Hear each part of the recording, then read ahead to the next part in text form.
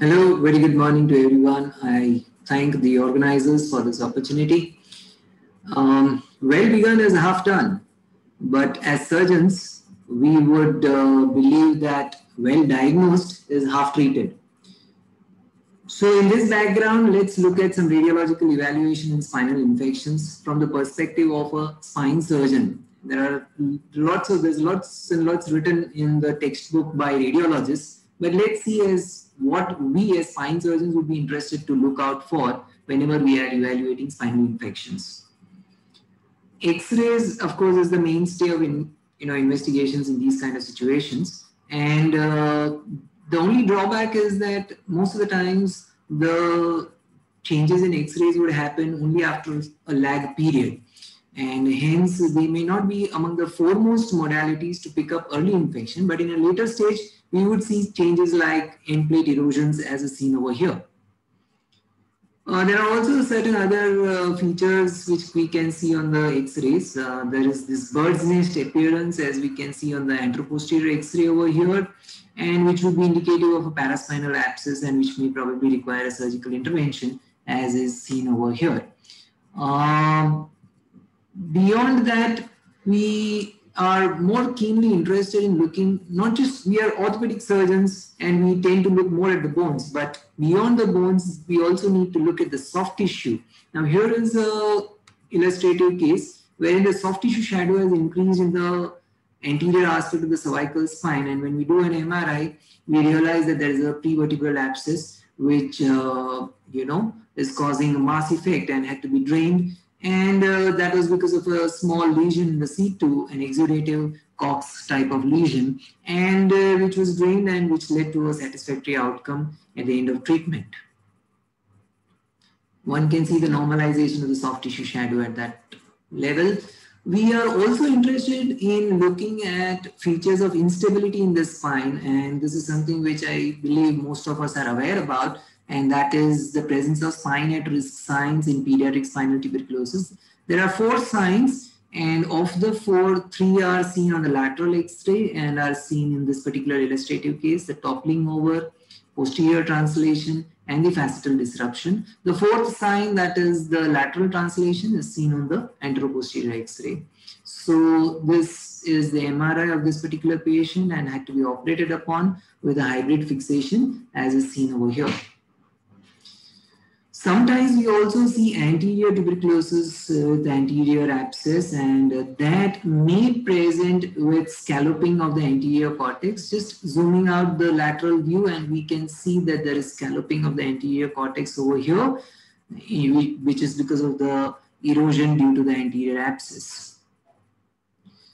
We, as mentioned before, we also use X-rays as primarily, since we are surgeons, we would want to evaluate instability. And here is a patient who had features of postoperative infection at the L5-S1 level, and there was significant osteolysis before the start of the treatment. At the end of the treatment, the CT scan did show a good amount of resolution of the bone defect, but still, not adequate enough for us to make a decision whether the spine is stable or not. And in these situations, we often resort to flexion extension X-rays to actually clarify whether the patient's spine is stable or not.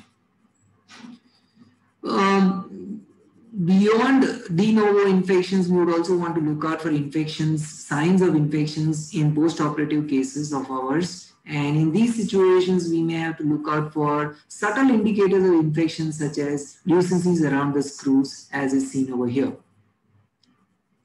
To summarize, X-rays are used as one of the most basic investigations. One can look out for end plate erosions. And it's not just the bones, we also need to look at the soft tissue shadows. We also look out for features of instability, and it's a very important investigation for follow-up of treatment. We also look for features of post-operative infection whenever necessary. Coming to the next modality, that is MRI. This is something which is very popular, commonplace, and universally available now in practically all parts of India. There are various features that you would want to look out for in the MRI: abscess, extent of lesion, as well as the status of the cord, as is seen over here. We would also want to go beyond just looking at the lesion, the main lesion. We would also want to look out for skip lesions, and for this, stir imaging of the whole spine is very useful. Here is an illustrative case, a patient with skip lesions at 3 levels, and of these 3 levels, the thoracic and the lumbar spine levels were showing instability and hence had to be operated upon, as is seen over here. We would also want to look out for spinal cord changes or presence of intramedullary tuberculoma. We are more focused on discussing tuberculosis because that is the most common spinal infection that we would be visualizing.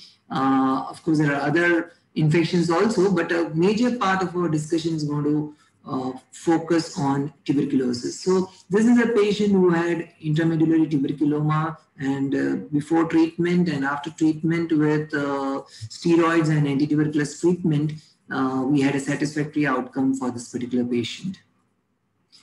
There are also certain telltale signs which will tell us which will differentiate the tuberculosis from pyogenic infection on MRI. Here is a wonderful literature for that, and just a synopsis of this literature. Whenever we do a contrast MRI in TB, there will be heterogeneous enhancement of the vertebral body. Vertebral intraosseous abscess will be there, and there will be paraspinal abscess. As against that, in pyogenic, we would see homogeneous enhancement of the vertebral body, disc abscess, and that is how we will be able to differentiate between the tuberculosis and the pyogenic infection. The other indications of MRI is to identify the healing response. Now, this is a MRI which was present before the treatment was started, and one can see the cold abscess there, and where there is resolution of the cold abscess following non-operative treatment, as is seen over here.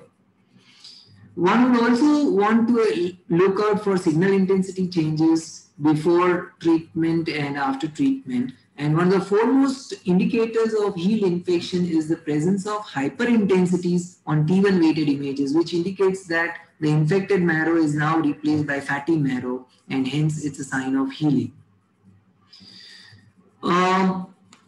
There are, of course, other indications for MRI to evaluate post-operative spine infections, and these would be better evaluated on T2 weighted images. Now, here's an illustrative case. A patient operated upon for L4-5 discectomy, presented with pain thereafter, and we had, when we did the MRI, there was evidence of hyperintensity on T2 weighted images at the level of the disc space, indicative of infection. And the patient had to be taken up for appropriate surgery accordingly. There are additional utilities of MRI, as is seen over here in this particular illustrative case. We can see that there is infectious lesion in the subaxial spine, and here is the axial section, and we can see that there is a large abscess which is slightly asymmetrical, and it's also engulfing the vertebral artery. So in these kind of situations, one may utilize the MRI to do MR angiogram to evaluate the vertebral artery status, and once confirmed that it's all okay, we can go ahead with our operative intervention, as is seen over here. However, there's a word of caution that we need to have on MRI. Though MRI is diagnostic in most cases, there are some TB cases which may mimic neoplasms, as is seen over here, and vice versa. Some neoplasms may mimic tuberculosis, as is seen over here. This may otherwise look like a tuberculous lesion, but it's actually a metastasis from the lung carcinoma. So sometimes there is an overestimation of the problem on MRI. Now, here is an illustrative case. The presentation X-ray, we should see no case, but we see the MRI, it looks quite ghastly. And however, we were aware about this phenomenon of overestimation of problem on the MRI. The patient was given non-operative treatment, and following simple conservative treatment, we had a satisfactory outcome without the need for any kind of major surgical intervention. So to summarize, MRI is useful for confirming diagnosis, for evaluating the cord status, to identify skip lesions, and to differentiate between pyogenic versus tuberculous lesions, to evaluate the healing response as well. It may also give us ancillary information in the form of status of vertebral artery and other details which may be useful in planning the treatment. Coming to CT scan, it's used primarily to assess stability. As spine surgeons, this is what we are interested in looking out for. Here is an illustrative case. A patient with a mid-lumbar lesion, there is some amount of collapse of the disc space. MRI looks okay. But when we do a CT scan, here is what we see. There is a significant osteolysis. One side facet is totally destroyed, and definitely this qualifies to be an unstable lesion, and hence was operated upon. The patient was also severely symptomatic, not able to move around even in the bed, could not turn around in the bed, and hence had to be taken up for intervention. So this kind of decision making is possible only if we judiciously utilize CT scans in the evaluation of these kind of lesions. It allows us, as mentioned, it allows us to define the extent of osteolysis. Again, a subaxial lesion, we can see that there is some involvement in the MRI, but a CT scan obviously shows a large defect anteriorly, which cannot be managed with non-operative treatment, and hence a surgical intervention was essential. It can also obviously help us. A CT-guided biopsy can also be a useful modality in investigating for in a setting of spinal infection. So this is an illustrative case with hyperintensity seen in the SI joint, taken up for CT-guided biopsy, and accordingly appropriate treatment was carried out. CT is also obviously useful for evaluation of junctional areas. Here is a cervicothoracic tuberculosis patient who was operated upon with an anterior plus posterior fixation. So to summarize, CT scan is useful for diagnosing instability, for percutaneous biopsy, and to assess junctional areas. There are a lot of other tests which have also been listed out, which I'm just listing out for the sake of completion. The use of bone scan. Some of these scans can give us the information related to infection even within 48 hours. PET CT, though it is documented to be a useful investigation modality, but it's not very frequently used because of the cost constraints and the availability constraints. But yes, it can be used for diagnosis, but more so for follow-up of these kind of problems. There are other newer modalities on the horizon, such as diffusion tensor imaging. However, there have not been many promising results out of this thing, and hence it's not really very useful. So the take-home message is that radiological investigations in the management of spinal infections are directed towards diagnosis, evaluation of instability, planning the management, and monitoring response to treatment. Thank you very much for your attention.